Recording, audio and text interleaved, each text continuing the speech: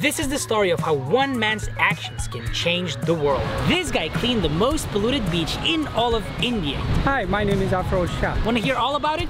Let's go. 5 trillion plastic bags are used each year. And 1 million plastic bottles are bought every minute. All these plastic bottles and bags land into the ocean, and to be precise, 13 million tons of plastic land into the ocean every year. You see, all this plastic from the oceans ends up on the beaches, just like this one. And this is exactly what happened at Warsaw Beach.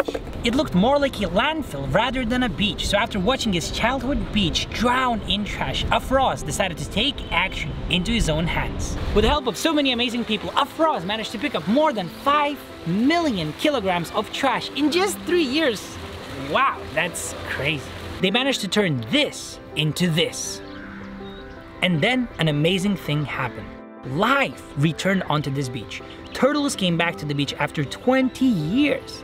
I personally guarded the turtle nest when the turtles appeared on the beach. And people returned too. People could finally enjoy their beach. For his amazing work, the United Nations awarded Afroz Champion of the Earth Award. Originally, Afroz is a lawyer. From Monday to Friday, he works here as a legal counsel. But my personal journey is different. So I understood one day I had to do something for my childhood beach, Warsaw. So there was 5.5 feet of plastic on this very beach.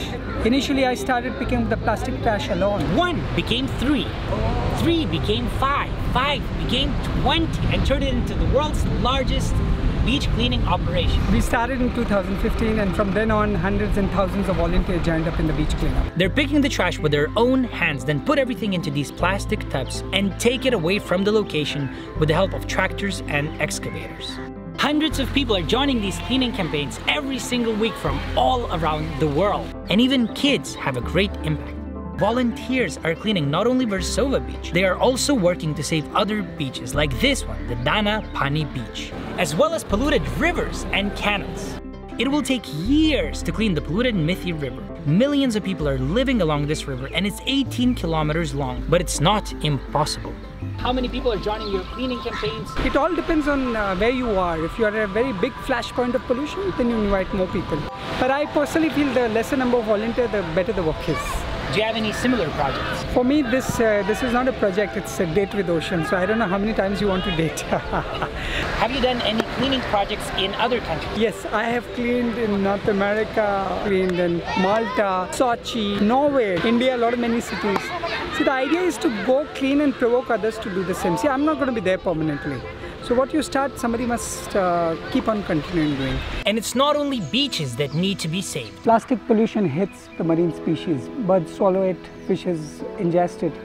This work which we are doing is a continuing mission to protect them. Wow, this guy really is making the world a better place. So if you like Afroz's work, please promise me to never litter, always pick up your own trash, and share this video with your friends to inspire them to do the same.